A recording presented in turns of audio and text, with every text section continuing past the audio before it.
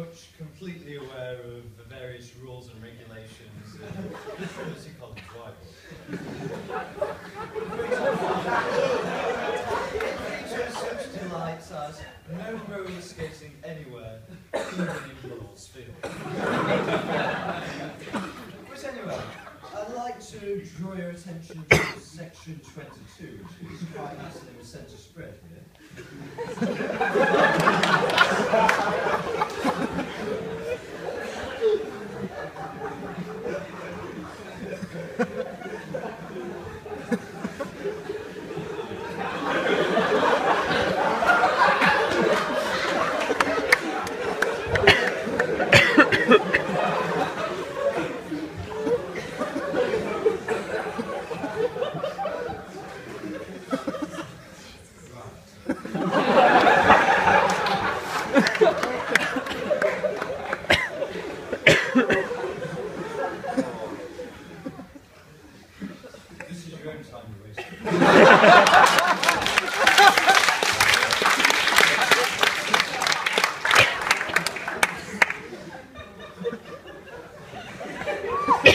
Okay, so to briefly quote the Whiteboard, academical dress, i.e. a gown, is worn in the university church and the Senate House on a few special occasions in which notice will be given, and by tradition and custom at formal dinner and ball. A student is required to wear a gown if called to appear before the dean. Academical dress must not be worn directly over shirts or pullovers or over sports clothing. Oh dear.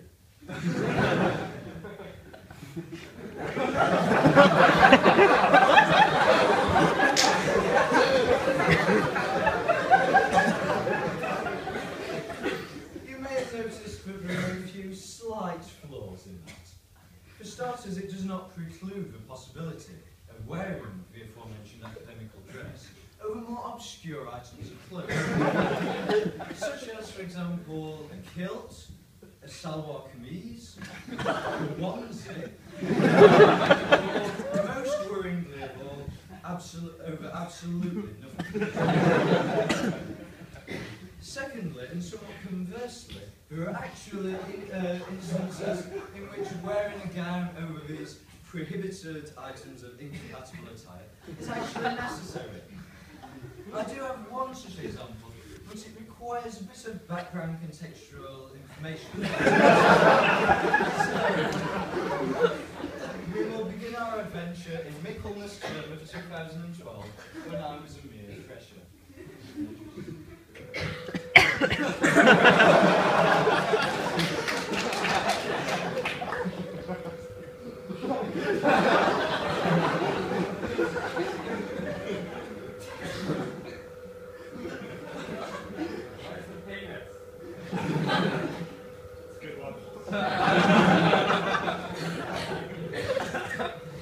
Okay, so as I was saying before I was so rudely interrupted, during Michaelmas term, I'm not particularly proud of what I did, but I succumbed to an addiction, as it were. All the other mathmos were doing it, and quite sadly, I was drawn into this web of peer pressure. It was an absolutely overcoming addiction. After the lectures had finished, I used to rush off down some secluded alleyways on the way to third year graph theory lectures in the CMS. That is, if you didn't already know, the Centre of Mathematical Sciences. This was a wonderful place in the city with a grassy roof which has insects falling into the main. It's kind of weird.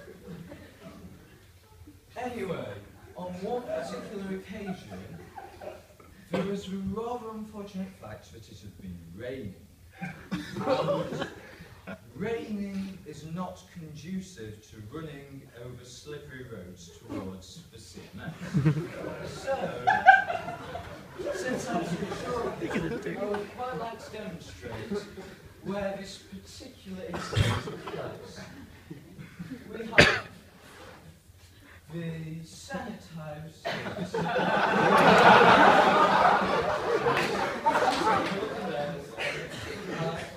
Here is called rather imaginatively Senate Tenement House passage. Now, on the other side here, you have this rather famous bridge, which is officially referred to as Garrett Hostel Bridge. Some of you may know it by its alternative name, Orgasm Bridge. But I think that I'll go for something classier, namely the Latin name for Orgasm Bridge.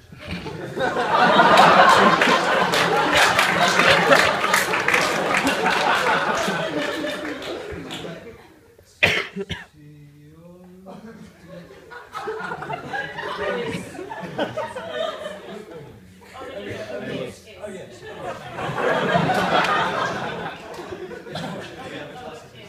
Oh it is. Oh dear. Yeah. Well, that's almost right. Anyway, somewhere here in the prelude to Orgasm Bridge, which, for the sake of argument, we'll refer to as Foreplay Alley.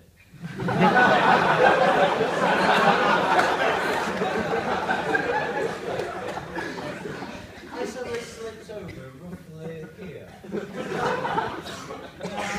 Unfortunately, when you slip over whilst running with all of the swiftness of a young gazelle, it's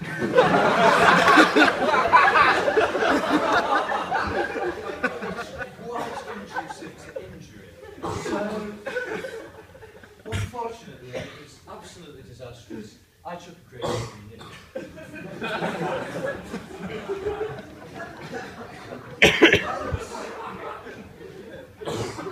Calm down. Hence, I'm sure that you can all quite perfectly understand why I was wearing shorts to enable the wound to aerate. However, on this particular day, I also happened to be wearing a shirt and a jumper, and obviously, as you know, that doesn't particularly project an image that adheres to my typical stylishness. So, it was necessary to remedy that by concealing it. And to conceal that, but still to enable the wound to aerate, well, the solution was just there in front of me. The academical dress. So, yes.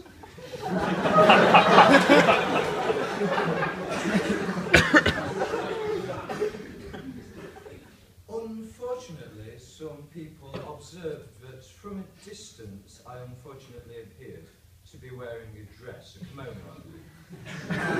Ordinarily, in our rather liberal society, that would not be a problem, were it not for the fact that later that evening I had a date scheduled. So,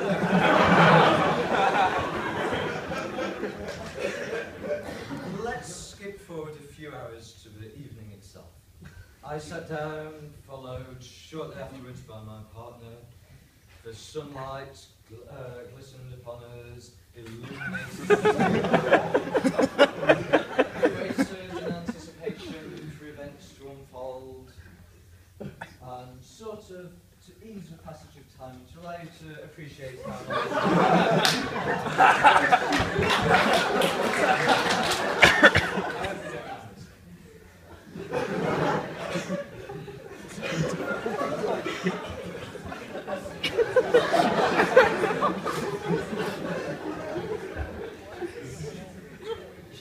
it is quite good. I was worried based on the greenness.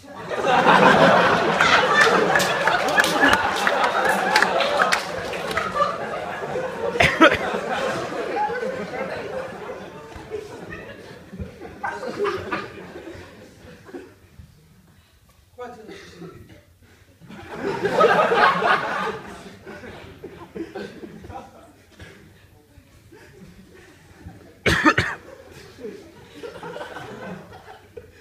Sorry, I won't take much longer.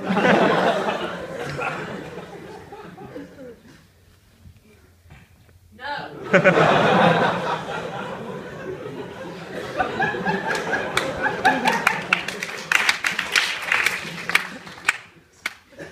Right, so where was I? Oh yes, we did.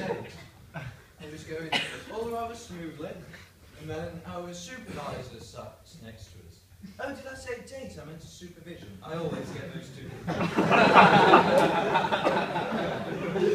Well, you have got to admit that, with the exception of a few minor trivialities such as number of people present, location, and whether you have to prepare work beforehand, they are pretty similar.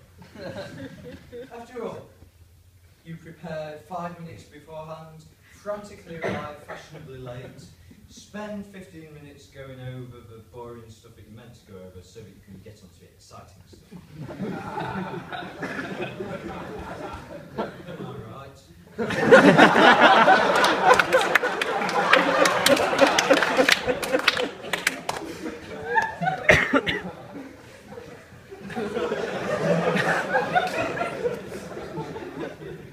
So, anyway, sorry for distracting you with that non-examinable piece, and let's return to the original topic of discussion, namely the Trinity gap.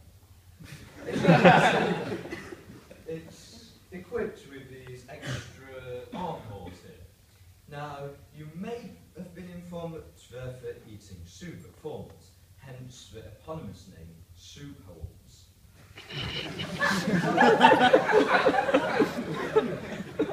Well, I have a somewhat more sinister theory about the purpose of these. It's entirely plausible that Trinity is in fact breeding for armed mutants. In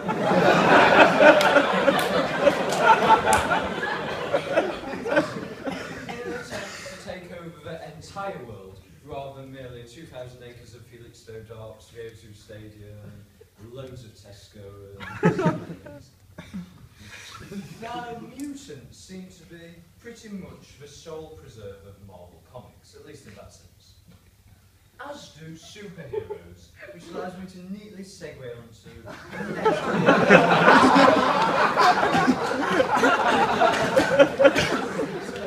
I was having difficulty thinking of any real-life examples of superheroes. And then it struck me, Henry VIII. He did some rather impressive things. He created his own religion.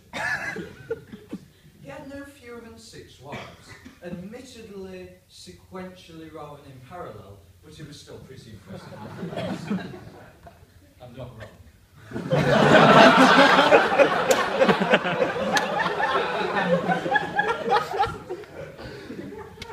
Last, but certainly not least, was his ability to create Trinity by dissolving 24 monasteries.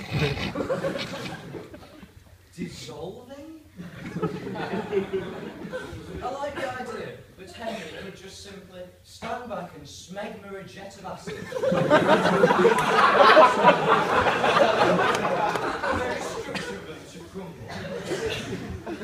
Although, you have got to admit that it would be rather unfortunate for the monks, which, as you can imagine, would be leaving the monasteries in a somewhat Monty Python style, right? So, going, how's it go again?